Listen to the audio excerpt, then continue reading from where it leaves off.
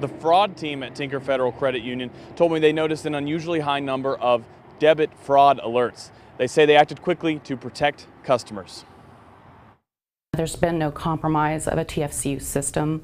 This is similar to a merchant fraud attempt. TFCU says scammers targeted a merchant trying to get money from their customers. A fraudulent group attacks a merchant system that has processed payments, in this case debit card payments. Each debit and credit card has a bank identification number that corresponds to a financial institution. So once fraudsters validate one card through a merchant, they often go after more customers using the same institution. Then we will start seeing through our fraud detection systems fraudulent attempts on our members' debit cards.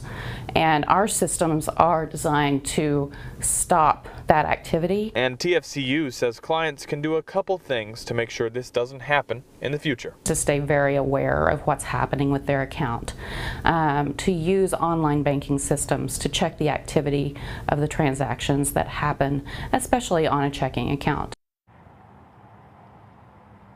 TFCU tells me they don't believe any of their clients lost any money, but if they find that they did, they will reimburse them.